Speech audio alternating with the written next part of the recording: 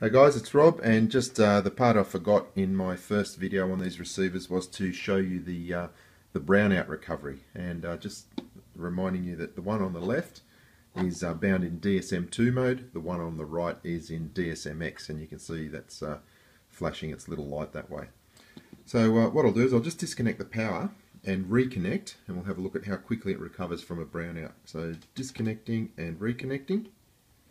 You'll see that it came on straight away, and because it's in DSM2 mode, it's showing you that there was a brownout by the orange flashing light. So let me show you that again. Now what happens sometimes, I've noticed, is that when it has a brownout, it takes a lot longer to recover.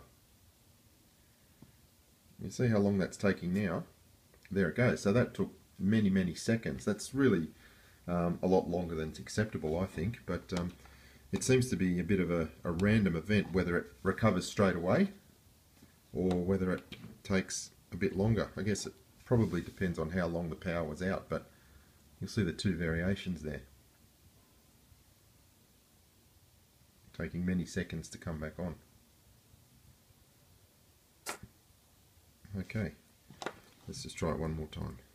I'll do it very quickly. Out, in. Okay, that reconnected fairly quickly. And again, you've got the brownout detection, but if the brownout happens for any number of seconds, it looks like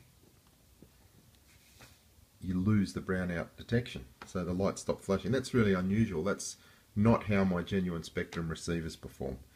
But anyway, let me show you on the DSMX bound receiver. Very similar kind of operation. Plug it back in. Takes a few seconds. And it's back on. Now I thought that came on a fair bit faster, but we'll try it again.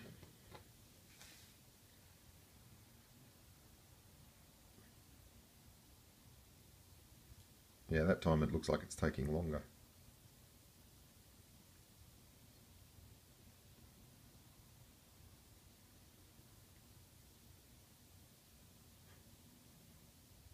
Doesn't want to connect at all.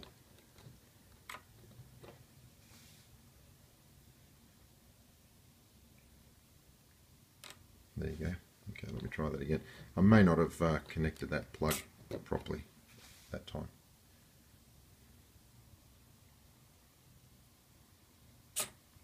Okay, the other thing you'll notice with DSMX, and I've made other videos on this subject, is that even if you get a quick brownout, in DSMX you will not get the flashing orange light that you do on a normal spectrum receiver in DSM2 mode. But again, this orange one is a bit hit and miss whether you actually get that or not. There you go, you got it that time.